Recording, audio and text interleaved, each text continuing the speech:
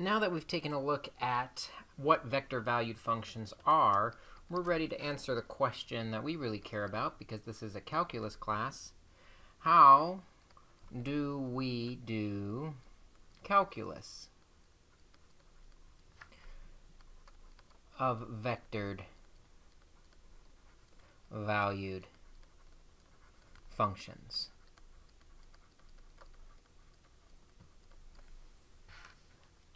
And let's start with the first part of calculus, Calc 1, where we took derivatives.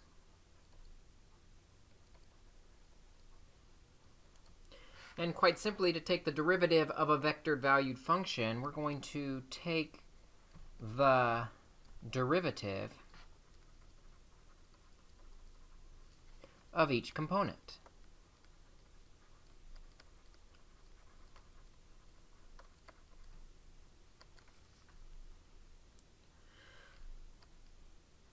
So let's do some examples where we do just that. First, let's take the vectored valued function r of t is 6t plus 8I plus 4t squared plus 2t minus 3j. The derivative of the vectored valued function, which will denote r prime of t, is simply the derivative of each component. The derivative of 6t plus 8 is just 6i's, plus the derivative of the polynomial is 8t plus 2 times the j vector. And there is our derivative.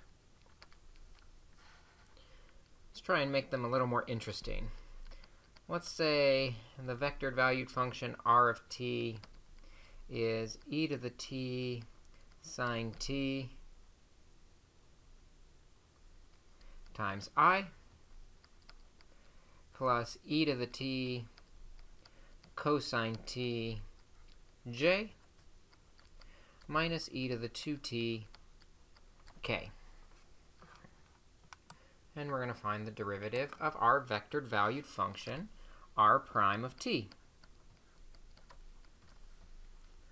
Well, our first derivative is a product, so we remember we have to use the product rule, which is the derivative of the first part, e to the t, times the second, sine of t, plus the derivative of the second part, which is cosine of t, times the first, e to the t, times the I component.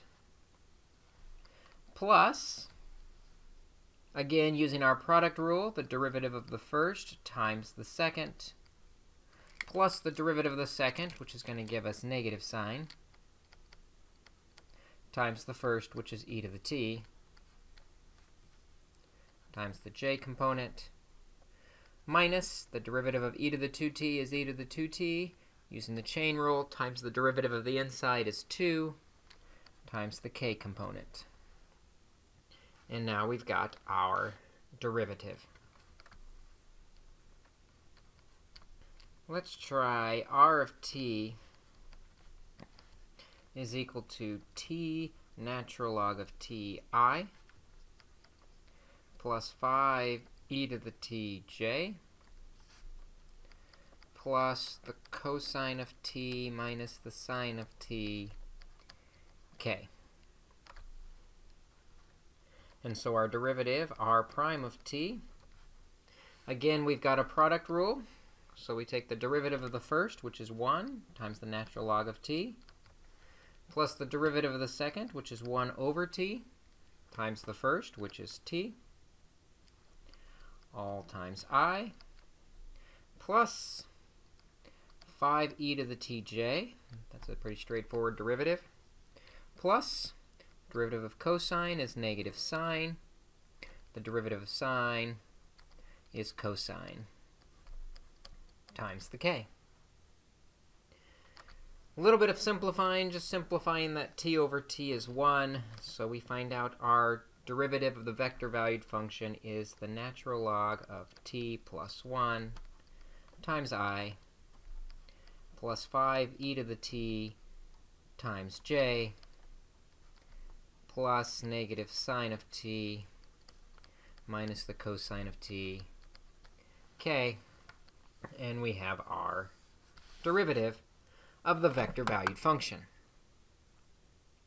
One of the most common and useful purposes for the derivative of vector-valued functions is to find what are called tangent vectors. And similar to a tangent line being tangent to the curve at a point, being the first derivative, it works exactly the same with vectors. We're going to find the tangent at a point. Let's say the vector r of t is equal to the cosine of t times I plus the sine of t times j. And we're going to find the tangent vector at the point t equals pi over 6. Well, the derivative is just component-wise, gives us the negative sine of t times I plus the cosine of t times j. And we're being asked to find the tangent vector specifically at the point pi over 6. Negative sine of pi over 6i plus the cosine of pi over 6j. Which, if we simplify, the sine of pi over 6 is at root 3 over 2 comma 1/2. Sine being the y-coordinate gives us the 1/2, so we have negative 1/2 I plus the cosine of pi over 6 is root 3 over 2 j. This vector, then, can be positioned so it's tangent to the point at time equals pi over 6. Visually, what we're looking at, if you remember from parametric equations, graphing x equals cosine, y equals sine, that's actually just the unit circle going around counterclockwise. And we're specifically interested at when time is pi over 6. And if we were to draw a tangent vector right there, it could be written in component form as negative 1/2 I plus root 3 over 2 j. And that would be the same as the component vector coming out of the origin. It's going in the same direction. Because remember, vectors don't have a location. They just have a direction and magnitude. Speaking of magnitude, there's no rule by just taking the derivative that really dictates the magnitude of that tangent vector. And so usually we like to standardize how we think about tangent vectors by saying we're going to be particularly interested in the unit tangent vector. That way, no matter how you get your tangent vector, it's always going to be the exact same length. The unit tangent vector is a very special vector that we're going to use throughout this chapter.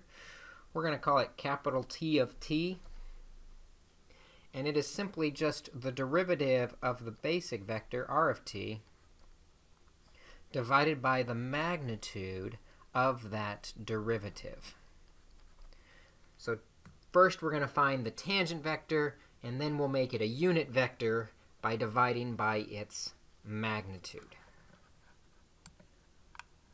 So let's try an example where we do just that. Let's say the vector r of t is equal to t squared minus 3i plus 2t plus 1 j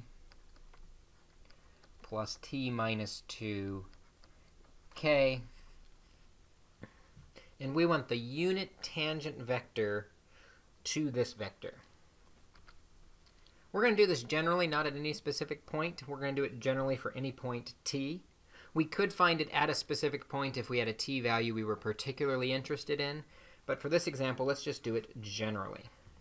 So first we need to know the derivative of our vector-valued function r. which is 2ti plus 2j plus 1k. But that is not a unit vector, so to get our special vector, our unit tangent vector, we're going to find the magnitude of the derivative. And we remember the magnitude is the square root of the square of the components. 2t squared plus 2 squared plus 1 squared,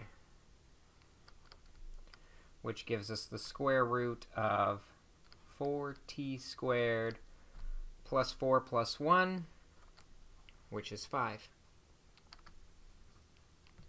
That tells us then that the unit tangent vector, that special vector t of t, is 1 over the square root of 4t squared plus 5 times the derivative, which is 2t, comma 2, comma 1 in component form. If we wanted to, we could distribute that divide by the square root, giving us just the vector 2t over the square root of 4t squared plus 5, comma 2 over the square root of 4t squared plus 5, comma 1 over the square root of 4t squared plus 5. And now we have a vector of unit length. It's always going to have a length of 1 that will always be tangent to the vector r of t. We're going to come back to unit tangent vectors in our future sections and explain why they're so important and helpful to us as we're working with vectored valued functions. But for now, we're just going to find them generally like we did in this example, or we could find them specifically at a point. If I knew t was equal to 7 seconds, we could evaluate that. But for now, let's step away from derivatives. We still have to look at the second half of calculus, which is integration.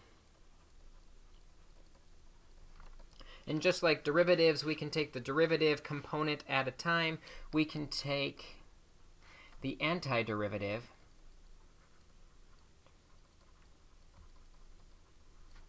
of each component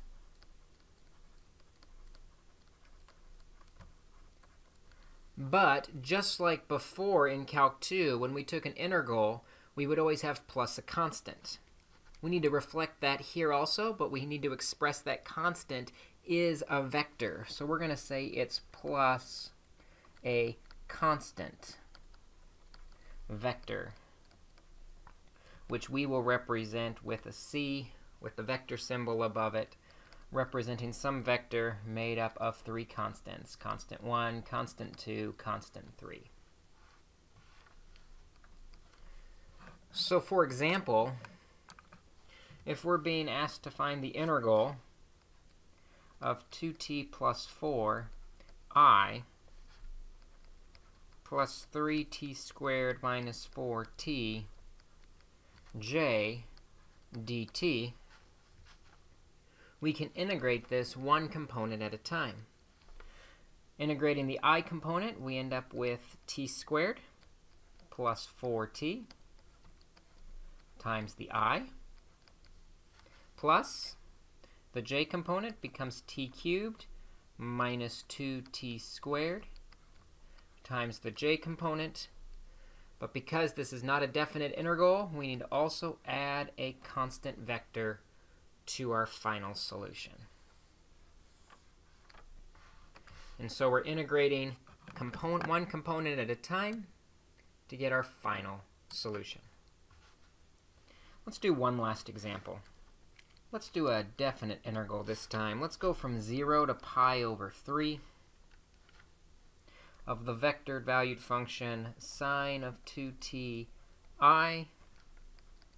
plus the tangent of tj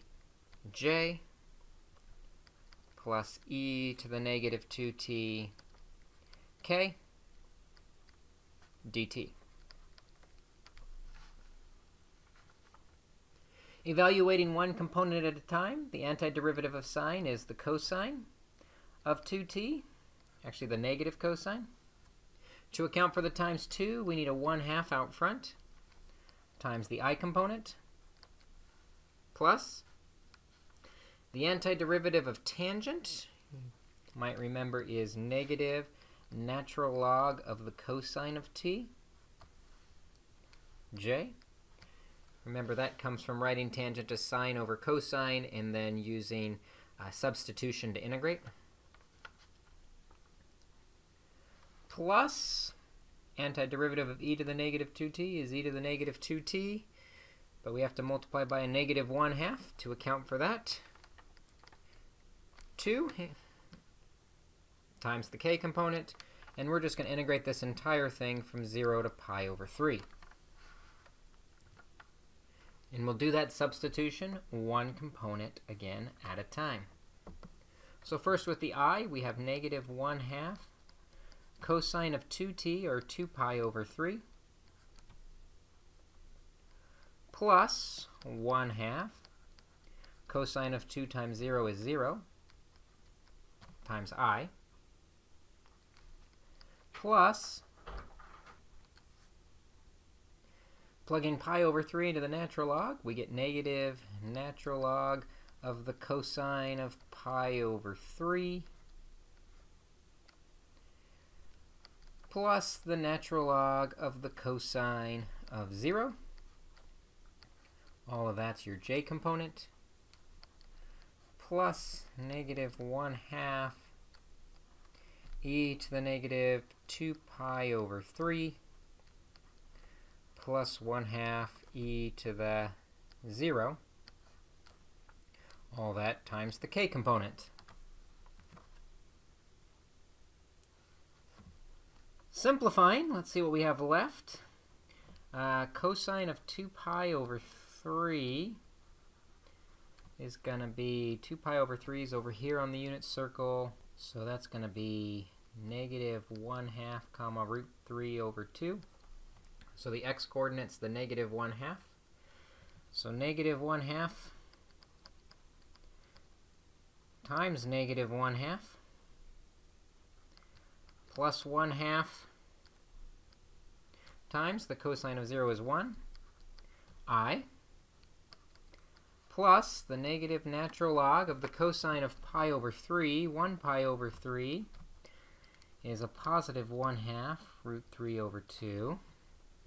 So the natural log of 1/2 plus the natural log of cosine of 0 is 1. That's going to be nice because the natural log of 1 is 0, times the j component, plus,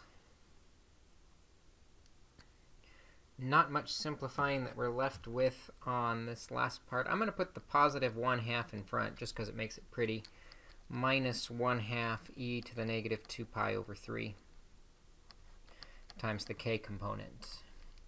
And so one time through, left to simplify, we end up with 1/4 plus 1/2 is 3/4 I, minus the natural log of 1/2 j, plus 1/2 minus 1/2 e to the negative 2 pi over 3 k. And now we found the antiderivative of our vectored valued function from 0 to pi over 3. So calculus with vectored valued functions, not too difficult. It's just basically extending what we saw in Calc 1 and Calc 2 with derivatives and integrals, just doing it with every single component all the way through. We also introduced this idea of the unit tangent vector. That's going to be very important to us as this chapter progresses. So take a look at a few of these on the practice assignment. We will see you in class to answer any questions you may have.